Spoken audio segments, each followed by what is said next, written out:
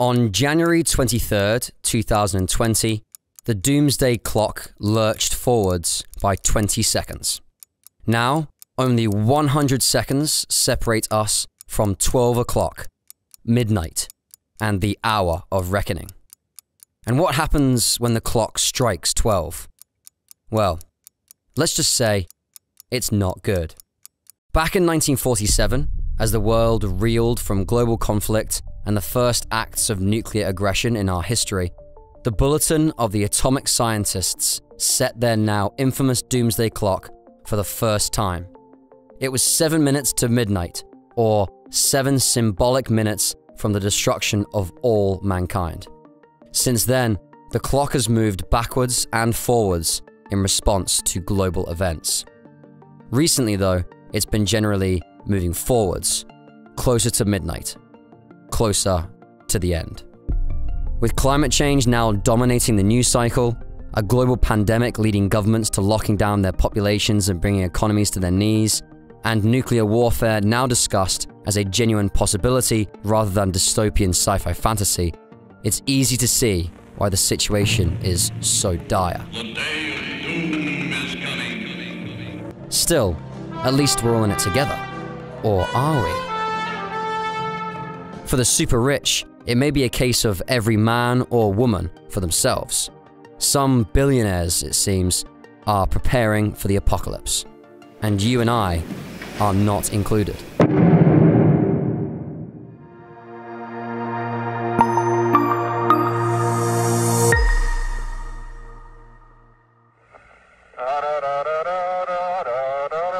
You don't have to be a billionaire to go to space, but it helps. A trip to the International Space Station with Elon Musk's SpaceX project will cost you $55 million, although other space tourism services may be able to take you out of Earth's atmosphere for substantially less than this. An escape route off this planet, however, is not something any of us, not even Musk or Bezos, can realistically hope for. Where would we go? What would we do? Colonizing Mars is still well beyond our capabilities, despite what some might say. Orbiting a dead planet in a space station would require vast amounts of resources and almost impossible logistics. Drifting hopelessly in space feels like the only viable escape option, and don't expect too many people to volunteer for that. No, even the billionaire doomsday preppers must limit their expectations. There's no escape, and we're just going to have to make the best of it here on planet Earth. So, what do we do if we can't take to the skies and fly off to some new world? We burrow. We don't sell fear, we sell preparedness, the Rising S company's slogan tells us, and it seems there are plenty of people in search of that preparedness, however much it might cost. Rising S sells bunkers, high-tech, high-security structures built to withstand basically anything, and business is booming. Sales roared sevenfold between 2015 and 2016, coinciding with the arrival of President Trump in the White House, with fears of polarization stoking anxiety in some portions of society. Rising S sells products like the Venetian, a charmingly named property that sounds like a Mediterranean villa, but is in fact an underground bolt hole reinforced with plate steel and designed to defend against a whole host of disasters, whether man-made or otherwise. From Kansas to the Czech Republic, and from the Pacific Northwest to New Zealand, those who can afford it are building their defenses and securing themselves a chance at survival.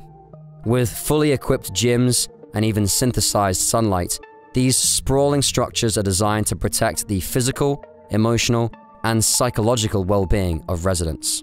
A healthier, happier tomorrow is possible, even if society does come to a horrific end. At least, it's possible for some of us. Of course, there's more to survive in the apocalypse than just having an ultra-secure pad to crash in. You need the provisions and the attributes required to ride out the storm. For some, such as Reddit executives Yishan Wang and Steve Huffman, this means eliminating weaknesses to optimize chances of survival if everything goes south. Both Huffman and Wang reportedly underwent LASIK eye surgery in preparation for the end. This surgery, it was hoped, would give them the keen eyesight required to stay alert and, crucially, alive if the worst were to happen.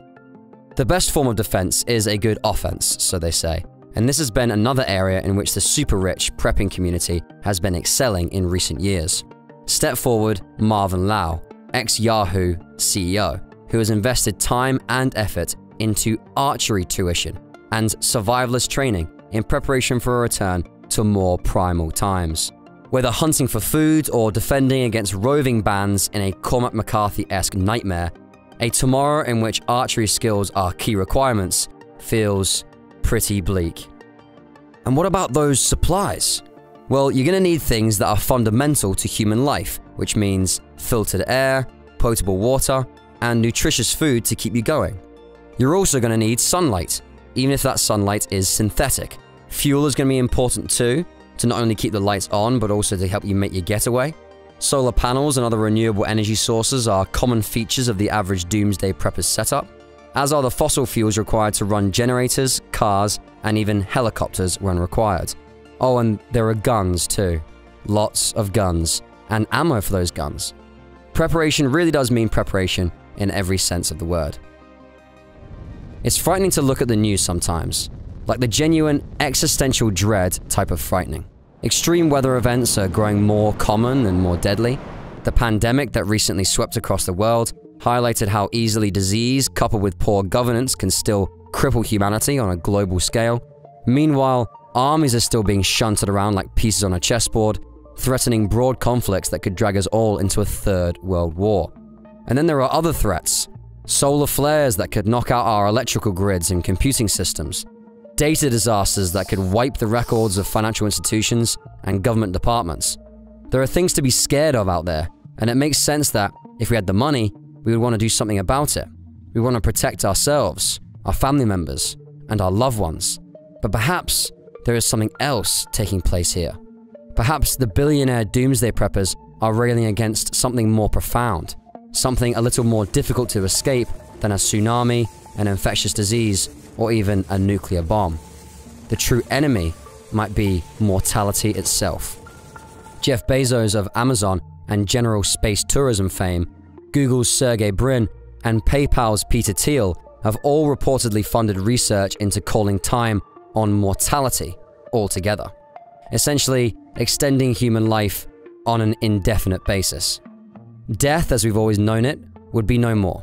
Whether by undergoing blood transfusions using donations from younger donors, cryogenic freezing to preserve key organs for future resurrections, or even downloading the very data of consciousness and identity to a computer system so that life can continue even when the body cannot. Billionaires are searching for methods to prevent the inevitability of our demise, whatever form that demise may take. This is nothing new. China's great unifier, Qin Shi Huang, sought the elixir of immortality in the 3rd century BC, and probably ended up giving himself fatal mercury poisoning as a result. 16th century Hungarian Countess Elizabeth Bathory allegedly bathed in the blood of virginal victims in an effort to preserve her youth. It goes without saying that neither was successful. Perhaps prepping is something more symbolic. Perhaps the intention was never to survive the apocalypse or to begin anew, but rather to feel useful, to have a purpose, or to nurture a sense that something can be done.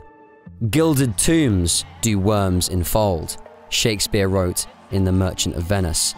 Maybe billionaire doomsday prepping is simply an effort to prove Shakespeare wrong, however futile that effort might be in the end. But what do you think of all this prepping? Perhaps you think it's their money and they can spend it how they want. Or maybe you think it's a little selfish of those with the money and the means just to leave us all behind to fend for ourselves. Or it could be that the question is actually more complex than this. It costs vast amounts of money to prepare for the end of the world. Wouldn't that money be better spent trying instead to prevent Armageddon? Trying to save humankind? After all, it's not too late. It may only be 100 seconds to midnight, but there's still time. Let us know what you think in the comments section below.